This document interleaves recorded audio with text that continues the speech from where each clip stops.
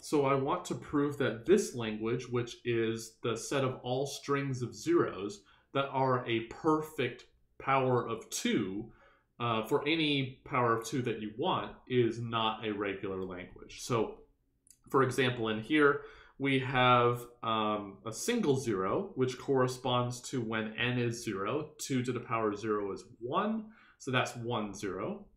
We also will have 2 zeros, and then 4 zeros, and then 8 zeros, and etc. So I want to convince you that this is not a regular language. So let's suppose that it were regular. So suppose L were regular.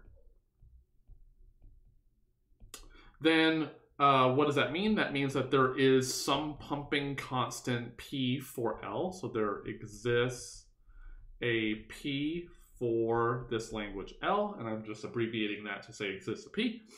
So then now what we need to do is we need to pick a string that is in that language and of length at least P.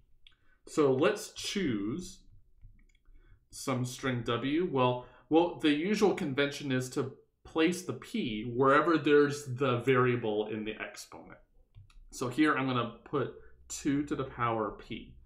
Well, 2 to the P is definitely at least P, so that's no problem. And this is in the language because I just substituted the variable in, so that's no problem. So what we need to do then is to look at all decompositions. Look at all decompositions of this string W into X, Y, and Z according to the rules. So here, since the string is all zeros, we know that X is some zeros, let's call it alpha, the number of them. Y is some number of zeros, let's call it beta. And Z is the rest. I'm just going to be lazy and say rest here.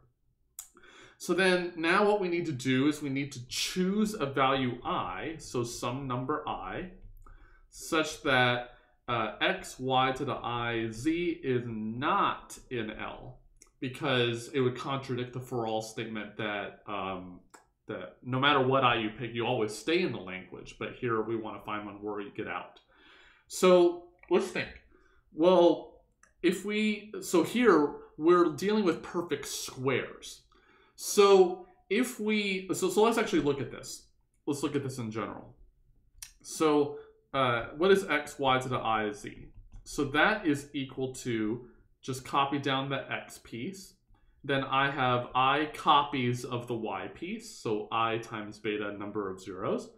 And then the Z part, well, that's going to be 2 to the power P minus alpha minus beta, because we had 2 to the P to start with. The X piece took alpha away, and the single Y took a single beta away. And that's the whole string. So since we have a whole bunch of zeros, we can collapse them together to get a single exponent.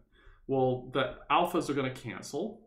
So I'm going to have 2 to the power P plus I minus 1 times beta.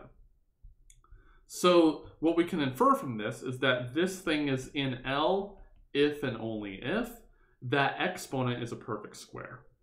So 2P plus I minus 1 times beta, not a perfect square, is a power of 2, I should say. Power of 2.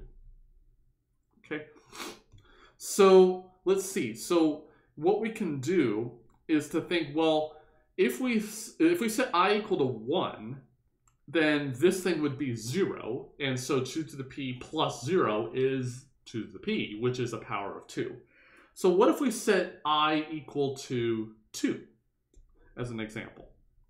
So let's choose I equal to 2. Well, that is 2 to the P plus a single beta. Well, we know that beta is at least 1, so this is strictly larger than 2 to the P because beta is at least 1, and it's at most 2 to the power P plus a single P, because the beta is at most P. And how do we know that? Because the X, Y pieces together are of length at most P in total. And what we're asking is, what is the length of y by itself? And that is at most p. So that's what we get here. So let me actually write where all this comes from. So that inequality comes from the fact that beta is at least 1. That one comes from the fact that beta is at most p. And I'm going to do one more inequality, which is that this is at most 2 to the p plus 2 to the p. And we know that is true because p is always less than 2 to the p. Okay?